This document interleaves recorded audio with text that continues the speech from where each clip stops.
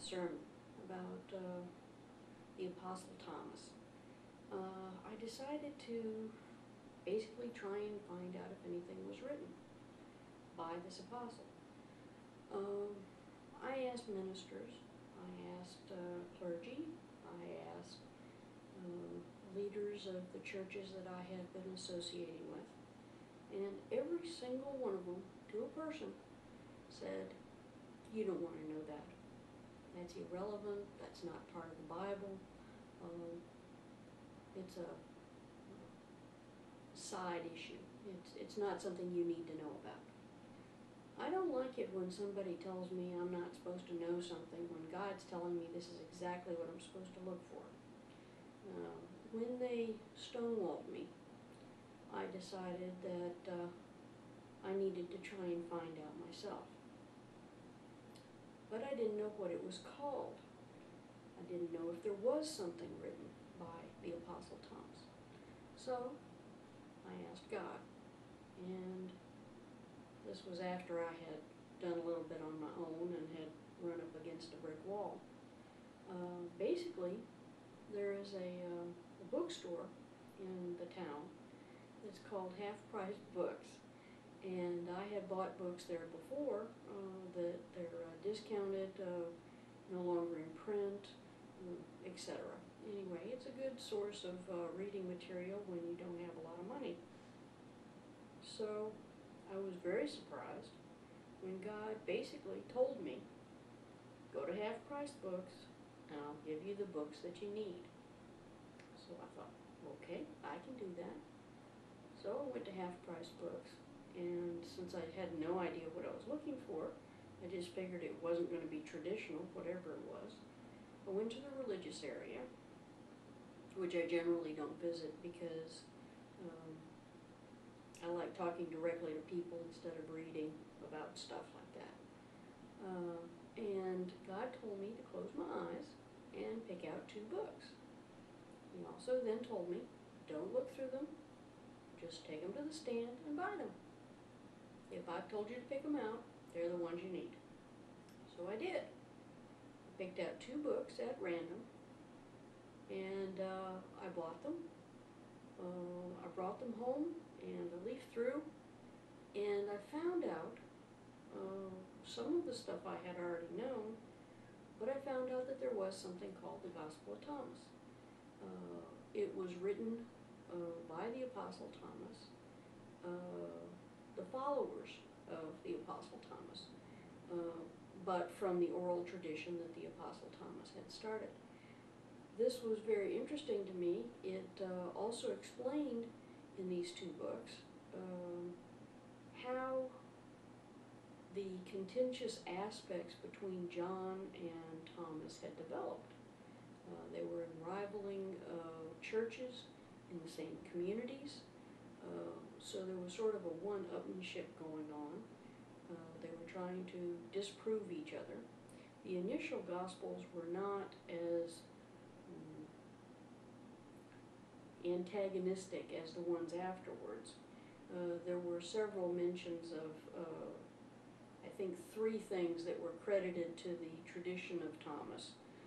But the way that I was looking at it was I needed the original, the one that was written first, the one that was not redacted 100 times to meet the political needs of this one-upmanship that was going on between the churches.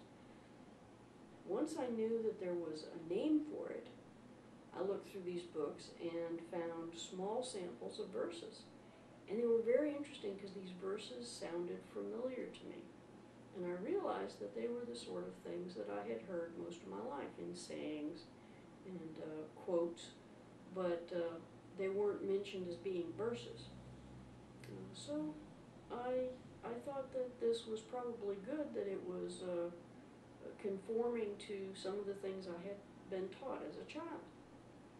So after that, I tried to figure out where I could find it.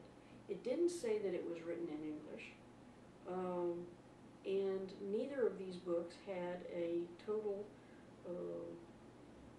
copy of all the verses, so I couldn't read them. And it analyzed some of the verses, and they didn't sound quite right to me, but it looked like they were at least giving it a good effort.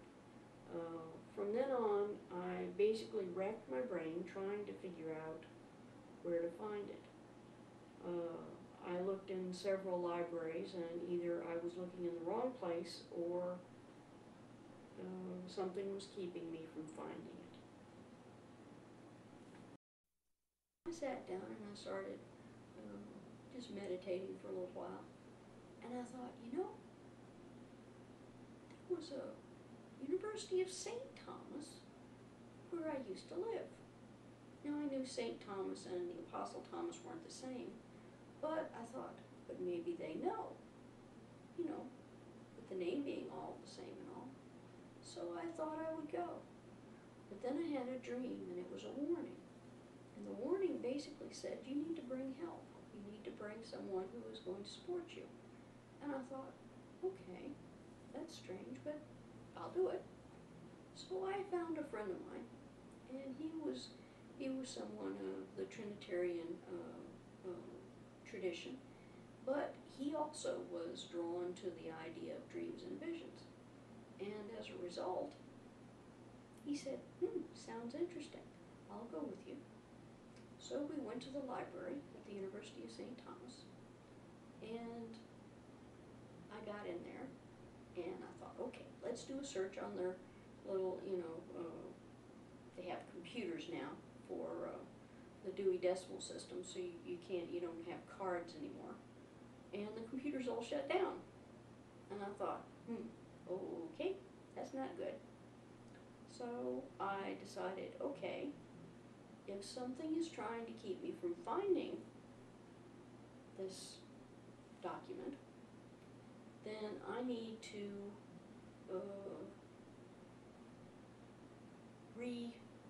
rethink this thing. I'm going to go and talk to a librarian. It's a lot harder to shut them down. So I went, and sure enough, the librarian said, oh, of course, there is a Gospel of Thomas, and we have many copies, and they're in English. But they're all on backstock, and they're being cleaned. You won't be able to find any on the shelf right now. And I said, well, I don't know, I have a really strong feeling that I'm going to find it. Just give me the number of the stack. So she gave me the number. And I went back there, and I did exactly the same thing as God had given me when he told me that there was something called the Gospel of Thomas. I reached out and I closed my eyes and I picked out 2 books. Well, we brought them over to this table and opened them up. Both of them had the Gospel of Thomas in it. And I thought, it's a miracle. So these are all on backstock, huh? Yeah. So then I thought, okay, let's go make copies. Because I have to bring this home and study it. Obviously, I need to know about it. Well, we got to the copy machines and they wouldn't work for me either. Well, Brian, bless his heart, made copies for me. When we got to the librarian's desk again, I blessed her and I said that she had just done some really good work for God and that it was appreciated. And I thanked her and we walked out with the copies. As soon as we were outside the door, Brian said, I do not know what has just happened here, but something is working here, and these were meant for you. You need to go home and you need to read them and figure out what it is that's in them that is so important. And I said, oh yes, that's exactly what I have to do. So I went directly home and I started up the computer. When I started